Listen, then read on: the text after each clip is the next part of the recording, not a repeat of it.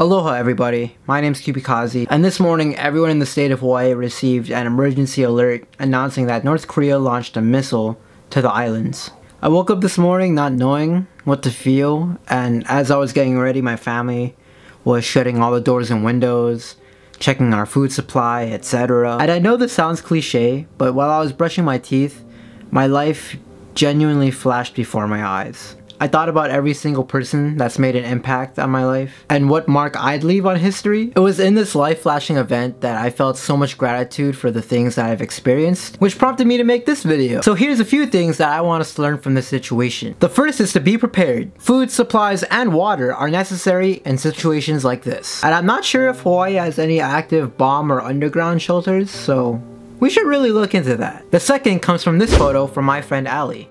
This photo should serve as a wake-up call to some people. We shouldn't be waiting for a missile attack before we start appreciating our lives. Life is such a beautiful thing. It's not perfect, but it's what we were given and we should make the best out of it. This is a visual of a person's 90-year life. How much of it have you wasted?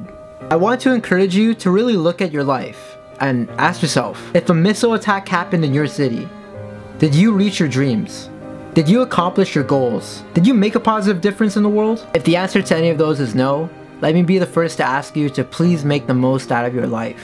Please volunteer when you can. Please give any food or supplies to someone you know needs it. And that's how we can start making a positive impact on the world. Just to wrap up, about 20 minutes after the initial alert, everyone received this message confirming that it was an accident. So no missiles were launched from North Korea and landed in Hawaii, and many people, including myself, were relieved. Some even took to humor to ease the situation, one of them being this photo. If you don't know this man, his name is Kyuubikaze, and he's basically known for giving false predictions on natural disasters, but that's for a different video. I found it kind of funny, but anyways, thank you guys so much for watching this video. It was really short, but I hope you learned something today. I usually do videos on anime and Asian culture, so if you like those, please subscribe over here for more awesome videos. Join the Kyuubi cult, the most lit anime fam in Hawaii. My name's Kyuubikaze saying, sayonara.